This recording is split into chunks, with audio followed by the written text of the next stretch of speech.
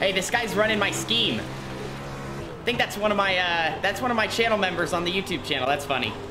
Hey everybody, welcome back to today's video. Today here on the Tanner Holmes YouTube channel, we are going to be bringing an iRacing video to you guys. So over the past couple of months, we've done quite a few different types of videos here on the YouTube channel. One of the main ones have been our Red Bluff Outlaw vlogs, that's just the usual. The other one has been shop videos. Videos of us working in the shop, getting stuff done during our 2020-2021 off season. And then the third video that you've seen kind of regularly on the channel is a few iRacing videos. And during this time of year, we really like to mix it up, but we like to bring the iRacing videos to you guys because we just race a little bit less in the winter than we do in the summertime. There's less content to put on the channel. And iRacing provides an outlet for us to get the feel of what it's like to race. The game has rose in popularity over the last 365 days. One of my favorite things about iRacing, if you guys have never heard of it, is it gives racers the opportunity, if they've never got the chance to race, one, to kind of get the competition feel and what it's like to be behind the wheel, but also as a racer myself, there's plenty of cars and tracks that I've never got the opportunity to run at.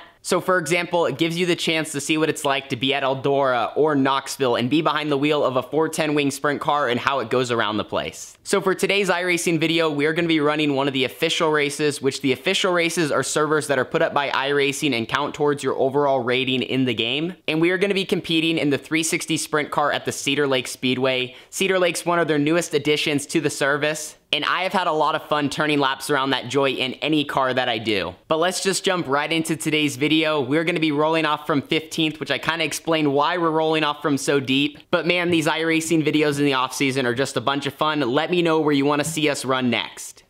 So we are doing a little bit of late night iRacing here to finish off 2020. Unfortunately, I'm not sure what our racing schedule really looks like for these next couple of weeks. A few of the racetracks we thought we were going to be able to compete at, I'm just not sure if they're going to be able to run or not. A lot of it has to do with Oregon's rules and regulations with the pandemic, and I know Roseburg did just post that they're having a race today, which would be this weekend, and we really want to make it to that, but we'll just have to see, and I'll let you guys know. But as of right now, the iRacing will have to do, as you guys know how I like to do it, when we do run our official races, I think it's more fun to start in the back and see how many cars we can pass. So we're rolling off from 15th in this Wing 360 sprint car race at the Cedar Lake Speedway. Cedar Lake's a lot of fun. I've got the chance to run a bunch of laps around here already in a bunch of different cars. So let's see how we do. Hopefully we can avoid the first couple laps of chaos.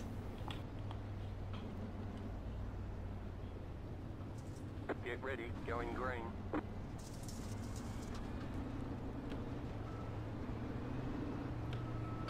Green flag, green flag.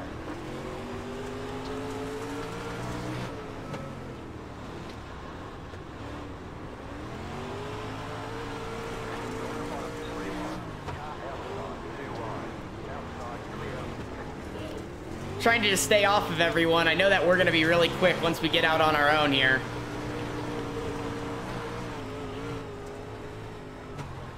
He's right, car high, bud.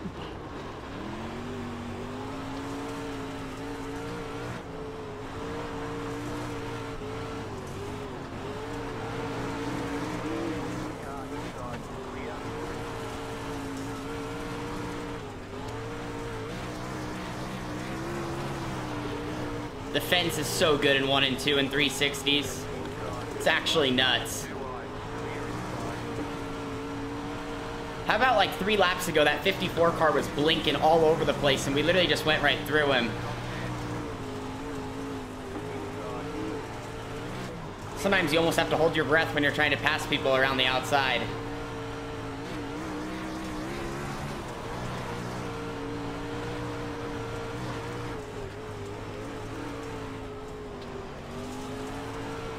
One of the crazy things about Cedar Lake is how the top is in 1 and 2 compared to 3 and 4. Like 1 and 2, it's fast and you can hold it really, you can be on the gas a ton, but 3 and 4, it almost like flattens off like a shelf. So you have to take that into consideration with how you run the top.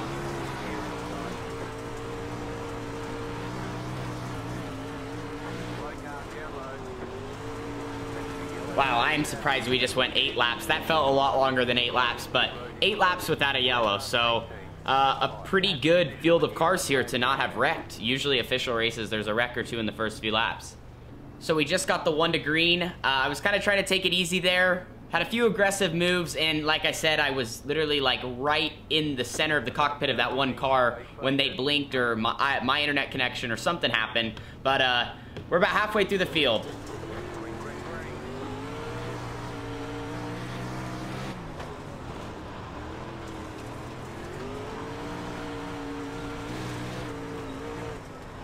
Not a lot of guys are up around the high side right now, and I think part of it's because how the track wore in, the bottom actually was pretty good. Usually this place is super fast around the top, and it is right now, but the bottom definitely has a little bit of grip, or at least did to start the race.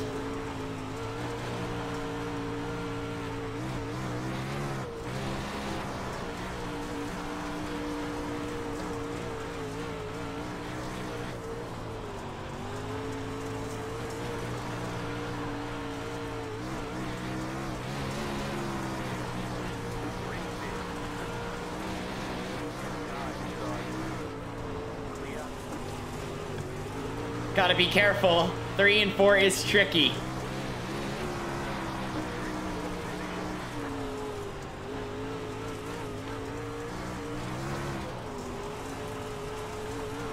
Right on the wall.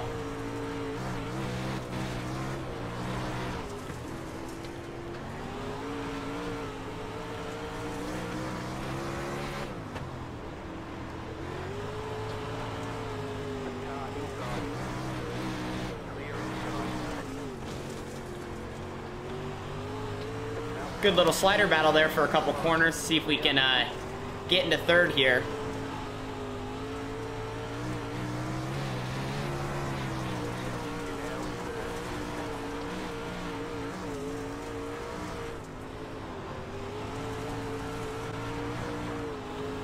Hey, this guy's running my scheme. I think that's one of my channel members on the YouTube channel. That's funny.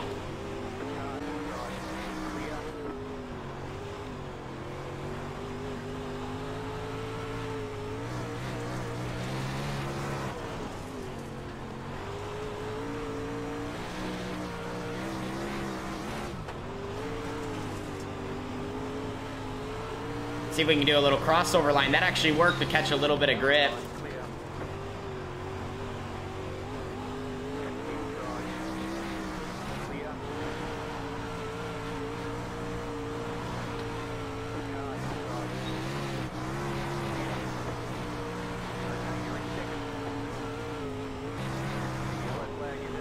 Yellow.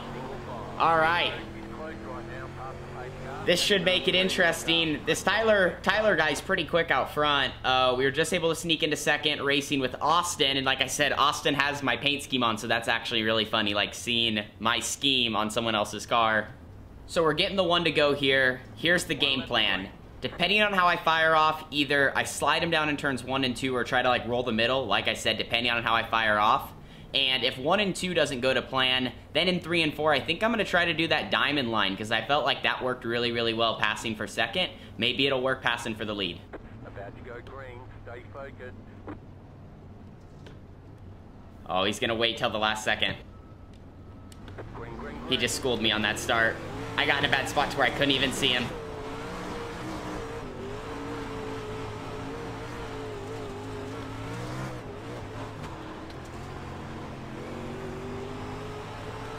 I think that line in 3 and 4 is actually pretty good.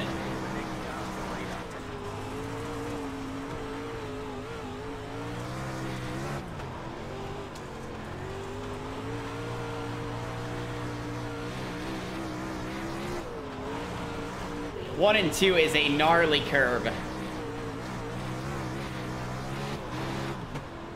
Heck, we're just gonna go for it. Put some pressure on the leader.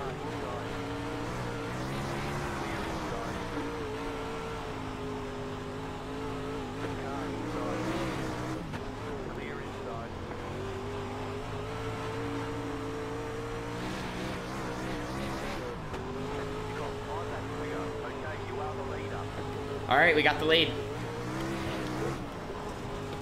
The banking here in 3 and 4 is key to be able to use because, like I said, I kind of started diamonding off there when I was catching that leader, and that seemed to work really well. White flag. One more lap. This place is definitely an up on the wheel track. And I honestly don't have the greatest lead here, so we're gonna block the slider last lap. That should be good enough. What a fun race. Started 15th, brought home the win. A lot of green flag laps. That's all you can ask for in an official race. Hosted, it's a lot harder to get green flag laps in, but what a fun one. Gotta drive it into Cedar Lake victory lane. I think we pulled in backwards. Well, that was a lot of fun. If you guys enjoyed watching that, please slap a like on this video. iRacing's a blast, especially during the off season when we just don't get as much of that competition feel. We're not on the racetrack as much. And iRacing provides a great outlet for us to just turn some laps, get on some new racetracks, and try different cars that we've never got the opportunity to be behind the wheel of. Anyway, though, I'll see you guys all in the next video. Hopefully you guys all had a fun and successful 2020. And thank you so much for riding along with me through all of the ups and the downs. It means so much. I'll see you guys all in the next one. We will talk soon. Deuces.